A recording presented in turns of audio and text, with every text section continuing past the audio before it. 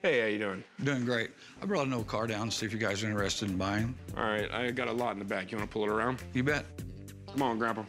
All right, hang on. Don't go so fast. I run slow in the morning.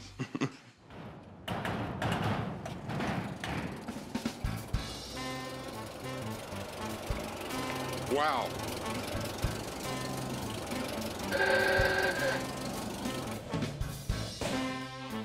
Old Dodge Brothers. 1924 Dodge Brothers Business Sedan.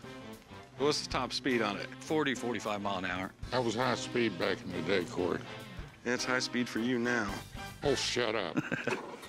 I came to the pawn shop today to try to sell my 1924 Dodge Brothers Business Sedan. I'd like to sell it today to get a little cash to be able to get out and travel in an RV and have a good time. I'm looking to get somewhere around 14.5, and the least I'd like to have for it would be 10. So tell me everything you know about it. Back in 2001, it was completely ground up restoration, and I purchased it. I drive it in parades and things. Okay. You know anything about Dodge Brothers? Back in the 20s, they were a big company. They were never like Ford, but they made a lot of cars. The Dodge brothers that started this company actually had worked for Henry Ford and then started their own company. Yeah, a lot of people bled off from Ford. Back in the 20s, there was over 3,000 car companies in the U.S., but only 45 of them actually made cars that ran. You know, those cars are all original. As you can tell, the headlight lenses are dulled and stuff like that. It's not reproduction parts on it. It's still got the old wood wheels. Seems like it's in fair shape. It's got some problems. Got some chips. Gonna have to be repainted, Corey, and need some chrome work. Who put these windows in, man? That's not tempered glass. That's like kind of glass you would use for a coffee table. Did they ever tell you that before? No. That's gonna have to be replaced. Hit a speed bump too hard, man. You're gonna get a shard of glass in your neck with this thing. The interior looks good. It's been redone. Should have been done in fabric instead of Naugahyde. I'm gonna go around the other side and check out the motor. You mind starting it up for me? You bet.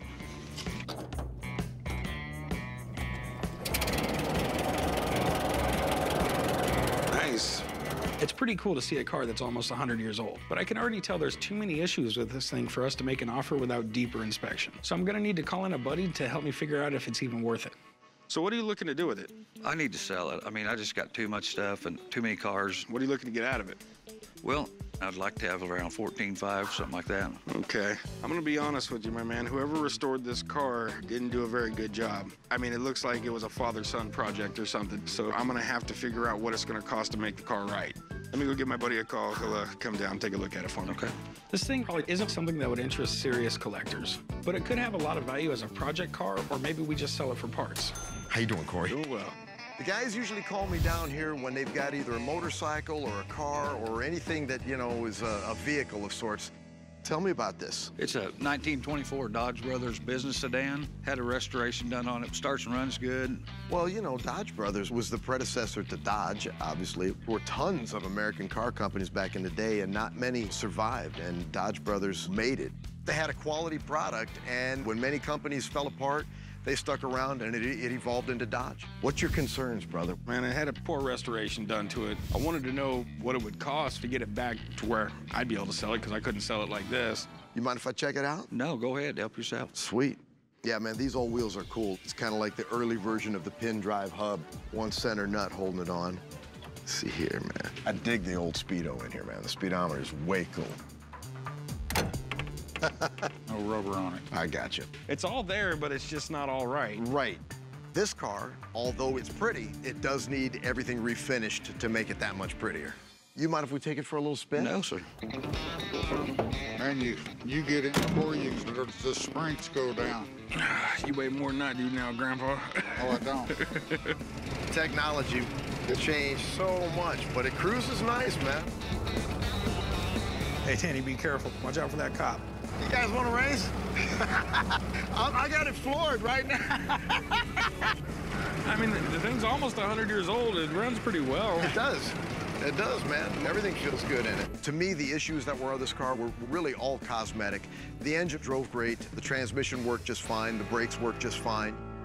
So what do you think it's worth? In the state that it's in, I'd put it somewhere between Between 8 and 10 grand, something like that. And I'm asking 14.5. You know, I know they need to make some money on it Sure. and stuff, but It's not something I'm gonna be able to sell in this condition. everything works good on it. I mean, I don't see why they couldn't just buy it now. Because then I'm selling somebody else a project. When I sell stuff, my customers typically like it to be done. Give me your bottom dollar. What do you want for the car? I'd like to have 11, something like that.